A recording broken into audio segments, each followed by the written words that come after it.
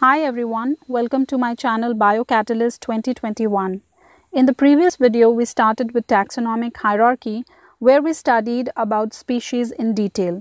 The taxonomic hierarchy starts with kingdom which has the most diverse organisms or the organisms which have the most diverse characteristics, whereas the species is a taxon where most closely related organisms are there, that is, they have least diversity. So let's take up some examples of species and then move to next taxon. So the species, let's take some examples, that is Panthera tigris. Panthera is the name of the genus and tigris is the name of species. Panthera leo. Panthera, again the genus, leo is the species. Homo sapiens is for human being, Homo is genus, sapiens is species, and Mangifera indica. So whenever we have to write a name of any organism, we write it starting from a genus name which is in capital, and the second name is the specific epithet which is in small letter. It starts in small letter, and we underline all of these when we are writing. When they are handwritten, they are always underlined separately, genus separate, species separate. Let's move on to the next taxon, that is genus. Genus is a taxon which has a group of closely related species. That is, there are some similarities in these organisms. So let's take some examples. Panthera tigris, Panthera leo, Panthera pardus, and Panthera onca. So you can see how I have written just one letter for the genus and then a dot, and then I have written the name of the species. So when we are writing about the same genus, we can write just one letter, the capital letter of the first name of the genus, and then we can put a dot and write the name of the species. So you can see all these four organisms: Panthera tigris, which is tiger; Panthera leo, which is lion; Panthera pardus, which is leopard; and Panthera onca is jaguar. These four different animals, four different species, are placed in same genus. And why are they placed together? Because they have some kind of common characteristics. And the common characteristic which is most obvious in Panthera genus is that they have same cranial features. That is, their cranium, the head region, has some kind of similarities. That is why these organisms or these animals are placed in Panthera genus. Let's take one example of plants. Solanum tuberosum. Solanum melongena. So these are two plant species. Solanum tuberosum is potato, whereas Solanum melongena is eggplant, that is brinjal. So they also have some kind of similarities, that is in the floral structure, the morphological structure. That is why these two plant species are also placed in the same genus. Let's move on to the next taxon, family. Now what is family? Family is a group of related genus, or we can say related genera. Rather, we write genera because genus is singular and genera is plural of genus. So when there are organisms which belong to different genus but they are closely related, then they are in one single family. For example, family Solanaceae. Solanaceae has actually 90 genera. I have just mentioned 3 over here because it is not possible. There are around 3,000 species included in family Solanaceae. But if we talk about these 3 genera, that is Solanum, Petunia and Datura, these 3 are included in family Solanaceae. And there is something common, that is they are all pentamerous, that is they have 5 petals, 5 sepals in their flowers. So they have some kind of common vegetative and reproductive features which are common in these genera. So they are included in one common family, that is family Solanaceae. Let's take one example of animals, that is family Felidae. Now family Felidae has actually all kind of cats included.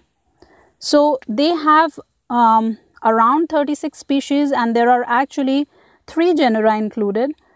One is Panthera, other is Felis, and the third one is Echinonyx, that is the cheetah family, or the cheetah genera actually, rather we'll say.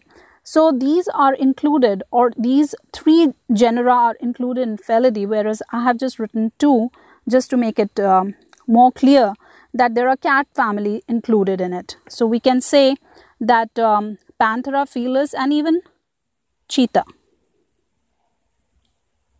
Cheetah is placed in a different genera. So these cats are included in family Felidae, and what is common in them, that they are all totally carnivorous or animals. They're usually solitary, that is they live alone. They're secretive, they're nocturnal, that is they feed at night, and they have very sharp vision, strong sense of smell and hearing. So there are many common characteristics, and that is why all these animals, they are placed in the common family, that is family Felidae.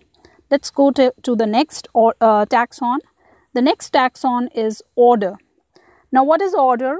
Order is a taxon which includes a group of closely related families.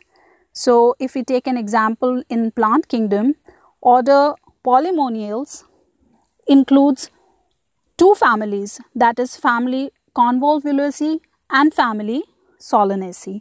So the Convolvulaceae is also morning glory family, and these 2 families are included in Polemoniales because they have some similarities in the floral structure, that is the reproductive structure. So there are only 2 families in Polemoniales, and that is why these 2 families are included in the same order, because there is some common characteristic or some similarity in their flowers. Let's take an example of animal kingdom, order Carnivora. Now it has actually 12 families, but it's not possible to write all 12 families, so I have just written 2 families, that is family Felidae, which we already studied, that Felidae are the cats, and family Canidae, which are actually the dogs. They are included in order Carnivora. So they also have some features which are common, and that is why these 2 families are included in order Carnivora, though there are 12 families, but we are not including all of these in the explanation. Let's go to the next taxon, which is class. Class is a taxon which has a group of related orders now. So now if we talk of class Mammalia in animal kingdom, it has actually 19 orders.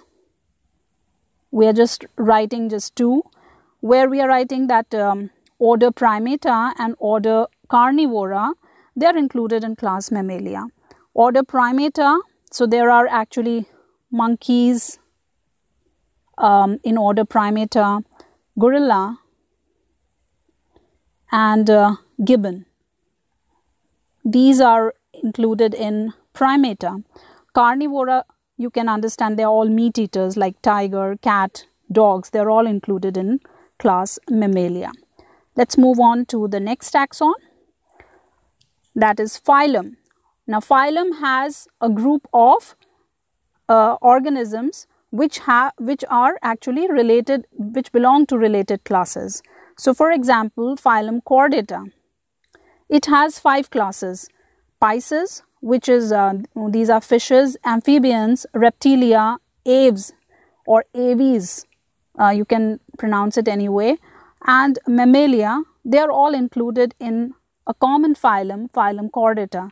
And what is common in all these 5 classes? These are all classes, that is 5 classes which are included in phylum Chordata, that they have a notochord, that is a part of backbone, and a dorsal they all have a dorsal hollow neural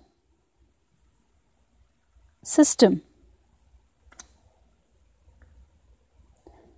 So they have all of them, all these 5 classes which belong to phylum Chordata have notochord, and they also have dorsal hollow neural system. So I hope you have understood this much. Let's go to the next, that is kingdom. Kingdom we already studied that it has the it's the most diverse taxon, that is a taxon which has most diverse organisms. So if we are talking of plant kingdom, then all the plants are included, and if we are talking of animal kingdom, then all the animals are included in animal kingdom. So it means as we go up from species to kingdom, then the more the common characteristics goes on decreasing. That is, from species to kingdom, the common characteristics will keep on decreasing. If we are lower in the taxa, more are the characteristics that the members within the taxon share. So if we are going from kingdom towards species, that is going down, then there will be more common characteristics. If we go higher in the taxa, or not in the taxa, higher towards the taxa, that is from species to kingdom, greater is the difficulty in determining their relationship. Let's go to the next one. That is, last is our example, that is of a man. Man is the common name, and you can see the classification. It belongs to kingdom Animalia, phylum Chordata, class Mammalia, order Primata, family Hominidae, genus Homo, and species is Homo sapiens. So from the classification you can understand that man is included in animal kingdom along with all the animals, whether we are talking of fish or reptiles. So but it is not similar to them, though it belongs to the animal kingdom. And if we go down, that is, if we look at the name of the species and the genus Homo sapiens, it is very specific that we are talking about human being, that is man. So I hope you have understood very well about the taxonomic hierarchy. So if you like my video, please do subscribe my channel. Thank you.